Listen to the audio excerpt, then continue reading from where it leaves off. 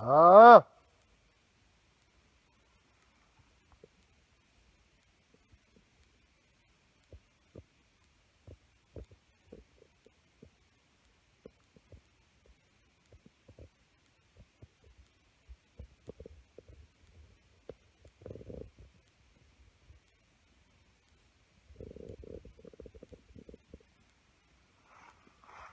It's always when we're talking, we're just chatting away, that we hear these growling noises in here. Well, come on out and check it out for yourself. I mean, this is a really cool place. People that love hiking, there are trails all throughout here. But definitely make sure you check out this peat bog and not just the summit. So, if you'll notice up here, I talked about earlier at the other platform that any number of these trees could be Bigfoot structures. Now that's gotta be 12 feet off the ground, and it's too thick to be the top of that tree. There's no other trees around it that tall, and that could definitely be a squatch structure, a Bigfoot structure.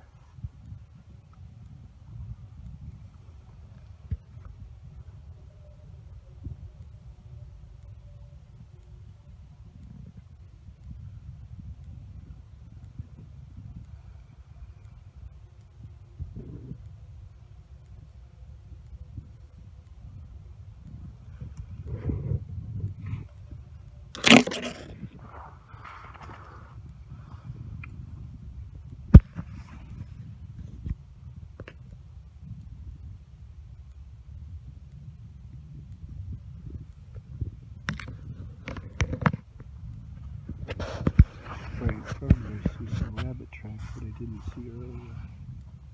Boom, boom, boom. Going through here, and if I had to guess, probably eating this alder bark, witch hazel looks like, maybe an alder, and some of the living sphagnum. There you go, little bird. I couldn't identify it, but we got this here, which could easily be a structure. Appears to be bent over, and on top of that tree, I can't explain that. That almost looks like again, and I think these are markers of direction, like down here, you know.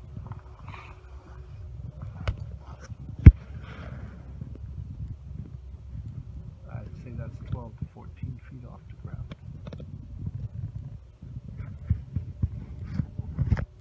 I'm gonna get in there.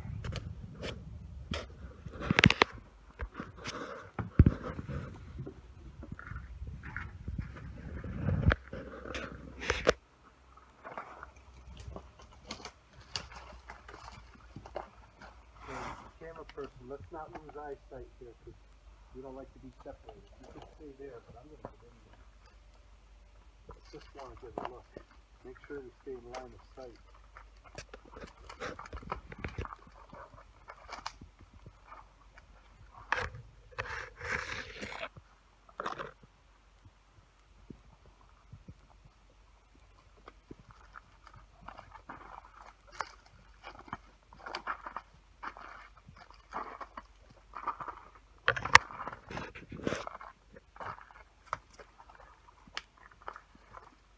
Woodpeckers.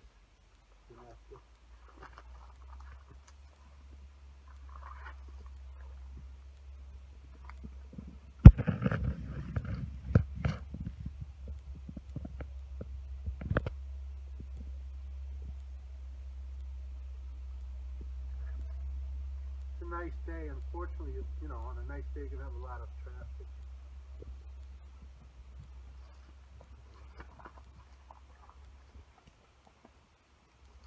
I just want to see if I can find it.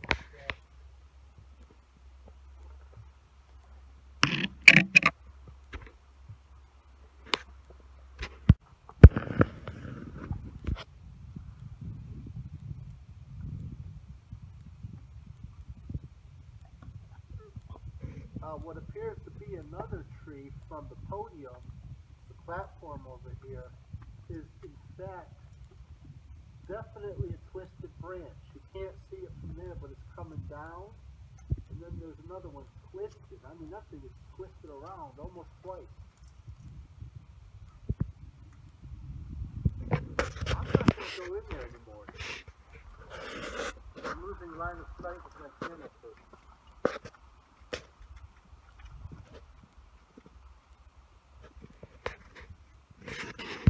Alright, so the camera person braved the bog.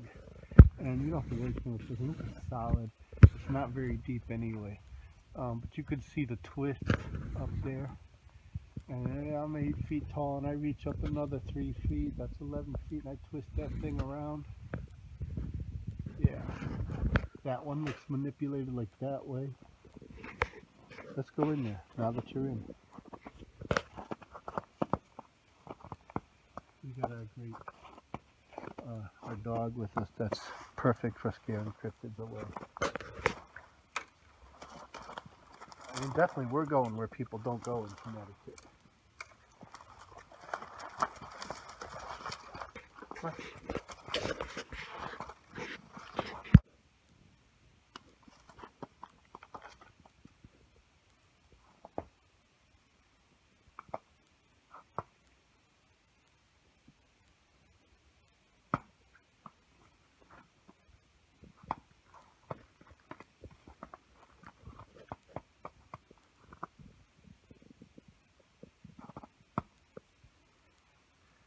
It is so cool in here. You would not be able to come in here if this was thawed out. You'd be up to your, you'd be pretty deep in mud, covered probably in ticks and mosquitoes.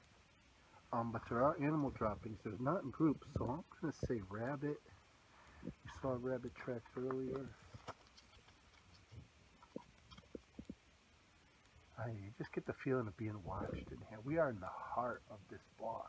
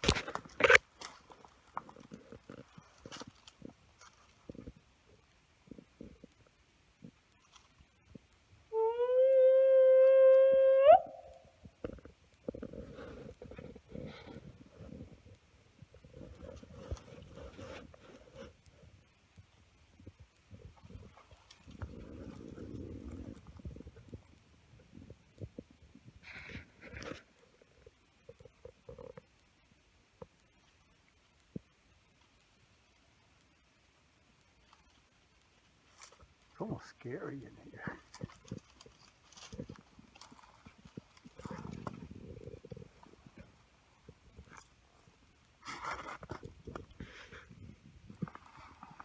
Oh, good. Wow, that's moose droppings. That's not deer, that's moose.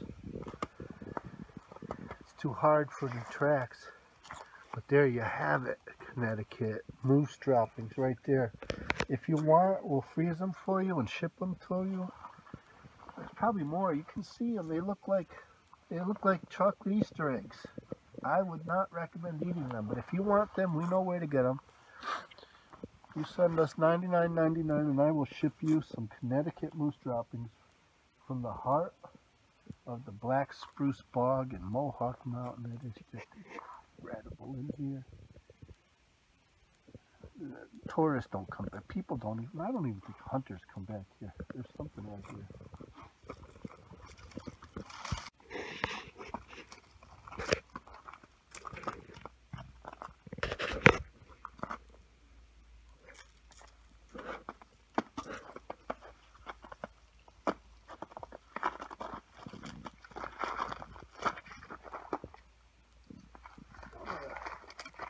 Great things about having this guy, this dog with you, is when you want to go check out tracks, he gets ahead of you.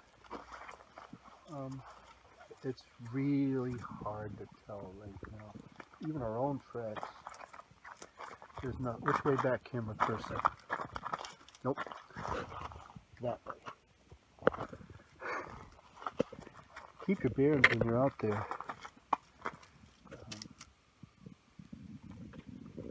Moose. Now moose they will eat, they love aquatic vegetation.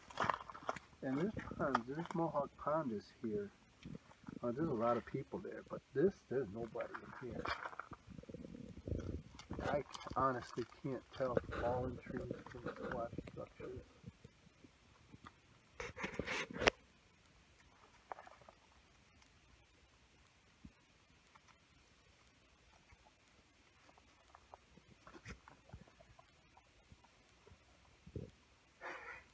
He's drinking. It's on the drinking hole. I would not recommend a human drinking this water. It's going to be very acidic and full of tannic acid from the decomposing vegetation here. But you could see, I mean, this is really, I mean, we are in somewhere where people do not go. So yeah, we are just somewhere people just do not get back in here. It's inaccessible, except for like when it's this frozen. And I would imagine, we haven't been up here, they probably closed the mountain down when there's snow. We just happen to be at that ideal time. Everywhere, you want to talk about little people, I mean, there are just all kinds of tunnels underneath here. And great cover, look at the trees, just bored through with woodpecker holes. A little further in there. But we're getting footage, man. I mean, we're in the heart of it. And you could just see for yourself. There's obviously moose in here. Rabbits.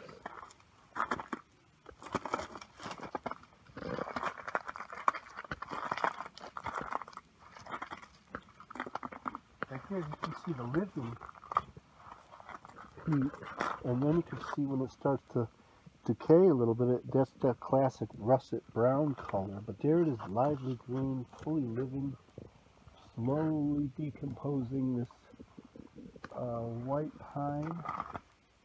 Oh, remember, let's do it, right? Look at this gorgeous thank you tree. Pine is edible. It's good for your stomach.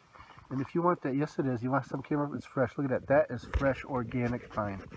I will send you some. If you're feeling, you know, a little down or you don't have vitamins, that's got 5 times the vitamin C of an orange right there. And I suggest that, you know, these animals are definitely going to be in here when there's nothing left. They're going to eat this. Let's see how piney it is. A lot of fiber, you know. So, oh, that is.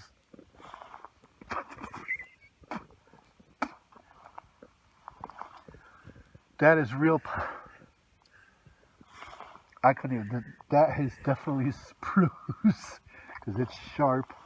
Are you sure you don't want to try some? Can you smell it? That'll freshen your breath. If you want that pine fresh flavor, you know, why do you always want mint? Come out and chew on a. I'm gonna have some at Paracon. You know, for you people, you want to taste it? We're going to get some nice pine samples. And you could try it. You're going to have to sign a medical waiver. The dog doesn't want anything to do with it. Alright, camera person. We got a lunch pack today in here. We got sandwiches, juice, even some chocolate. It'd be nice if they had a picnic table right in here, wouldn't it? Oh yeah, oh, that's nice. Little dog here thrown in for good measure. Camera persons, you're saying that's the way out? No, it's that way. How do I know? Because we came straight in and we're going straight back out. Let's find our footprints. But hey, come in. If you can get out here in the next couple days, come into the heart of this bog and try some fresh pine. Find some moose and rabbit droppings. How cool is that? I mean, it could be fairly fresh. I mean, all right, we're gonna cut it, and we'll see you back at the platforms where we belong. Come on. Let's see if we can get out of here. Let's backtrack. I don't know if you can see the little tree buds, and I could only guess at what kind of tree this is, but they're gonna eat that, and the animal's gonna. Deer and whatnot, rabbits are going to eat that. Squirrels, we saw a little red squirrel in here. This you could get lost in here real easy. And there are so many twisted, gnarly trees here. It's awesome. You sure you don't want some pine?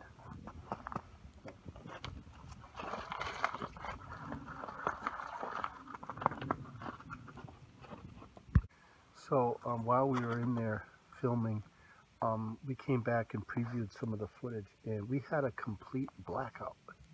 The camera, it was recording audio, but it stopped filming. Very cool. We'll see you out there.